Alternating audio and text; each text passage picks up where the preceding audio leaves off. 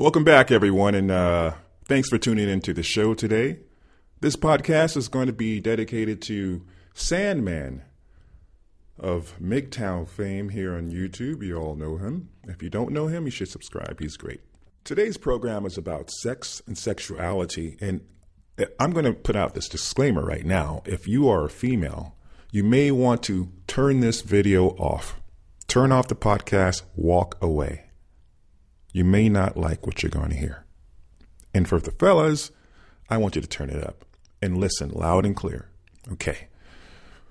How many partners is too many partners for a woman to have, for a guy to deal with?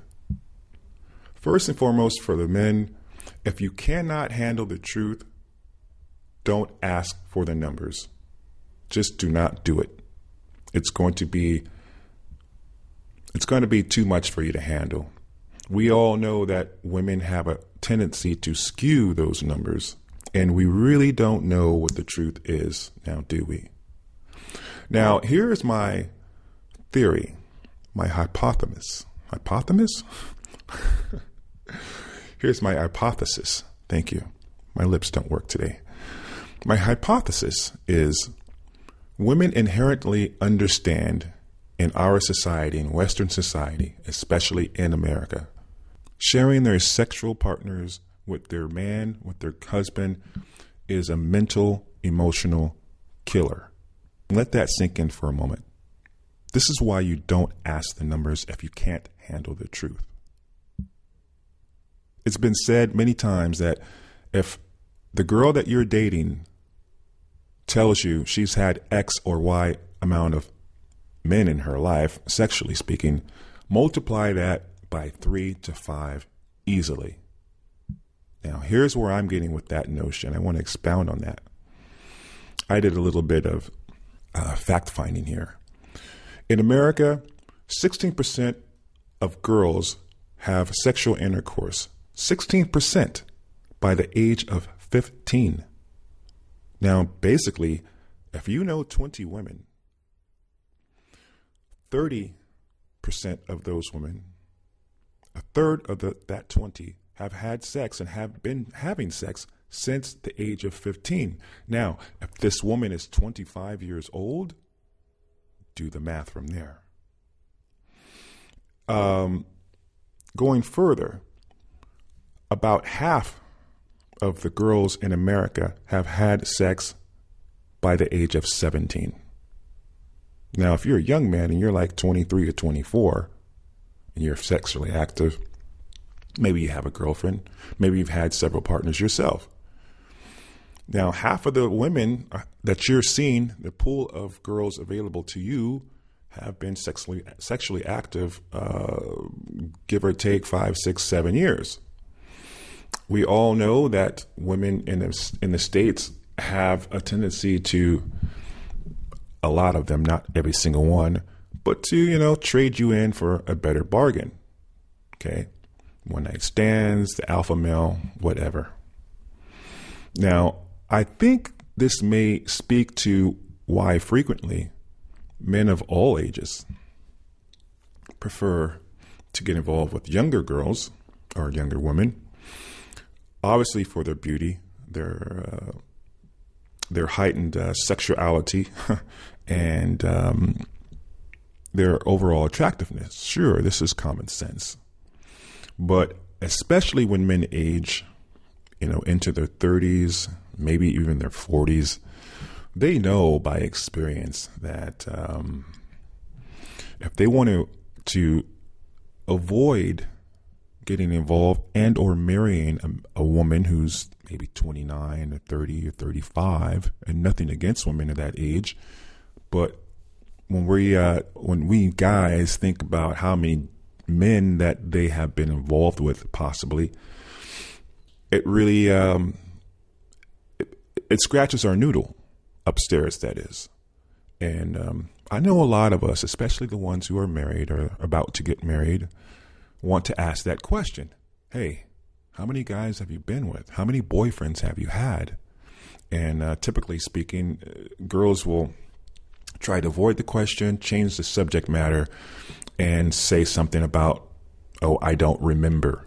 Now that should be a red flag. If you can't remember how many lovers you've had, then you've had too many. Flat out. If you had like 10 or 5 or 12, you would know every single one of those person's names. Okay? You just would.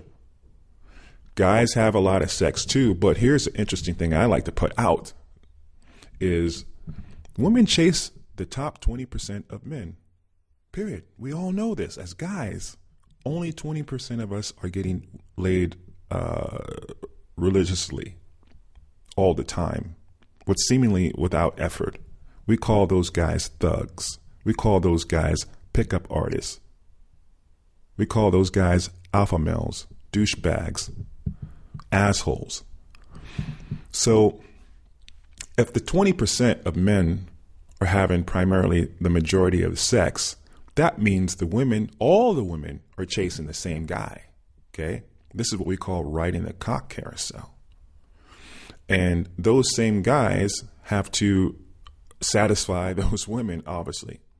Okay? Now let's go back for a second.